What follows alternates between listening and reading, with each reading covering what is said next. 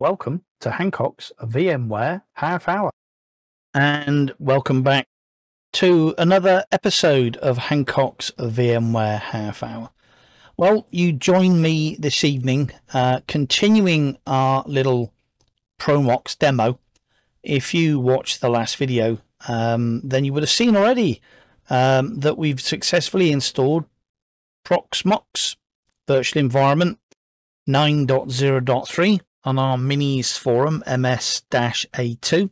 Did I mention that we're obsessed with that little box here at Hancock's VMware Half Hour? So we're going to carry on with Proxmox. And at the end of that video, I did actually basically say that what we were going to do, we were going to migrate our HyperV VMs. And if you've been watching these videos, then you will remember I did a video on showing you how we can migrate from VMware vSphere to HyperV that was hosted on our Minisforum MS-A2, our little server. And we migrated successfully a handful of virtual machines, the same test subject virtual machines that we've been using in our migrations. And tell you what I'll do, we'll basically get right to it. So I'm dialed in via PuTTY, via an SSH session. Now I've done a couple of other things. I've added an NTFS export off another NAS because I was actually basically going to migrate our Hyper-V VMs onto an NTFS data store, because NTFS data stores support the QCOW2 format. If you actually basically want to use the raw format, then you've got to use block storage. So you've got to use a local LVM. So sort of kind of changed my mind that we do have, if I run a command, PVESM status, then it actually shows us the, I suppose, the data stores, if we're looking for things that are equivalent to VMware vSphere or VMware ESXi.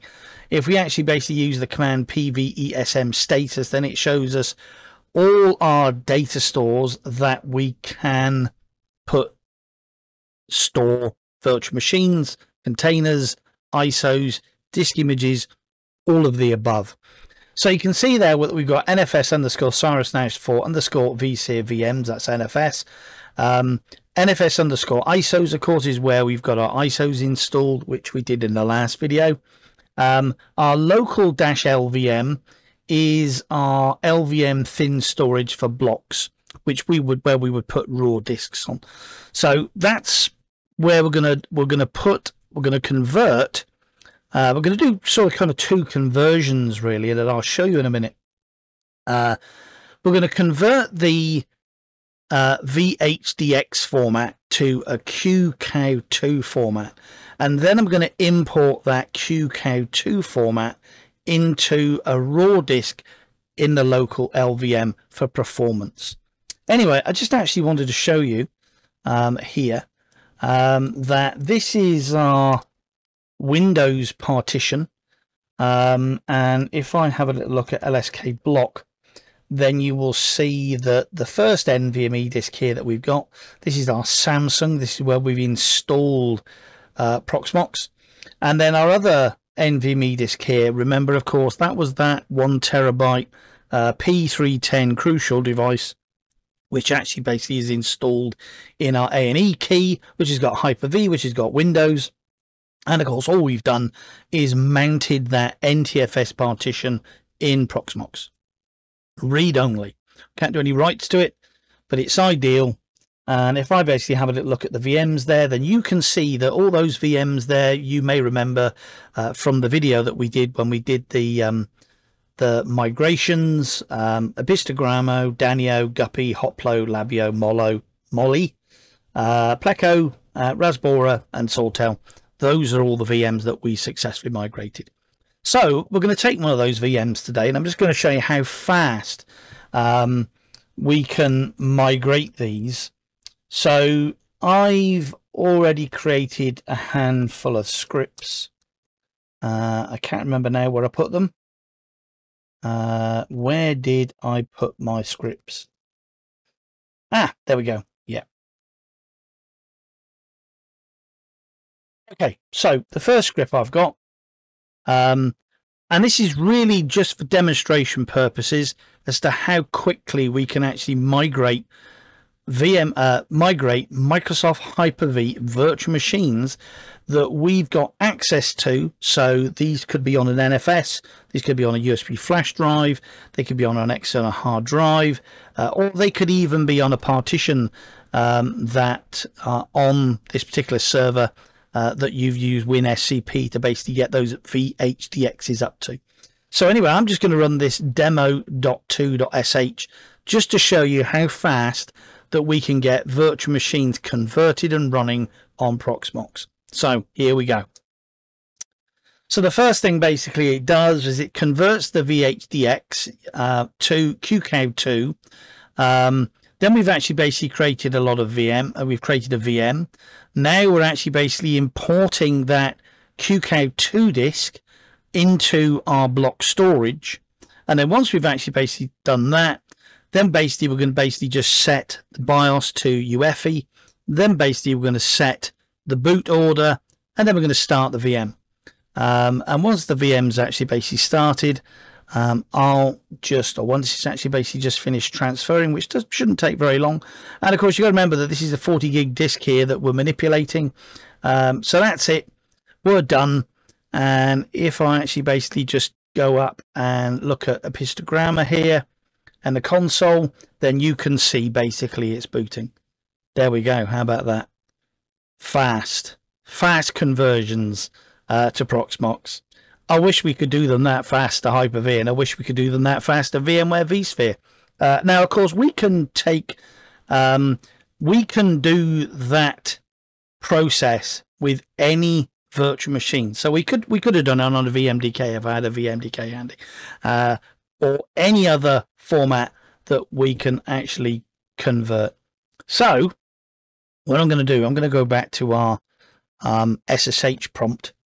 And this time I've got another VM we're going to do. We're going to do Hotplo this time. But this time I'm actually basically going to explain the commands.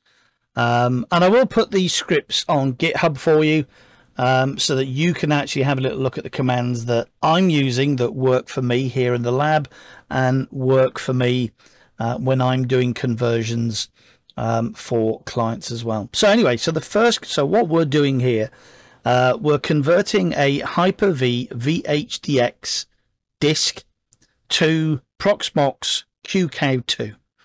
The VM name is going to be Hotplo. The VM ID is 102. So in Proxmox, every VM has to have a number. Our source VHDX, as I showed you, is in NTFS VMs hotplo-pi-hole_2.vhdx. That's how Veeam created it. Our destination, and this of course is completely just temporary, our destination QCOW2 file is in root hotplo.qcow2. So that's throwaway. Once we've actually basically imported that into our block storage, we can throw that away. And the command we're going to use is qemu-img space convert -f space vhdx space -o qcow2-p for progress, followed by effectively source and destination. And that's going to convert our Hyper-V VHDX disk to a Proxmox friendly QCOW2 format with progress. So I'm going to hit enter. This isn't going to take very long. Now this is 40 gig here that's being converted. So there we go. We're done.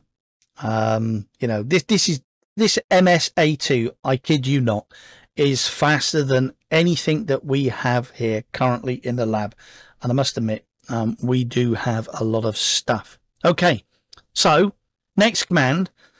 So we're now actually going to create the VM. So qm space create space 102. So 102 is our ID.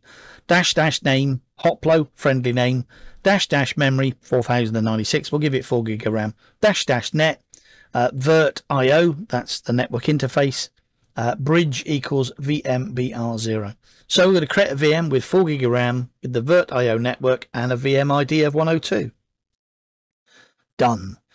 Okay, so now we're actually going to import. So I'm going to use QM import disk space 102 followed by the path to our QCOW2 format to our destination, our data store, local-LVM.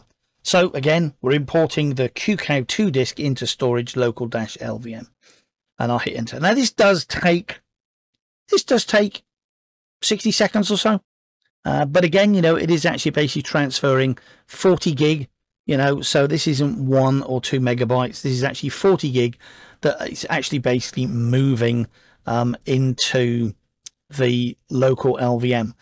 Now, if you have a QCOW2 formatted disk, you can right click that disk in the inventory and say move and select.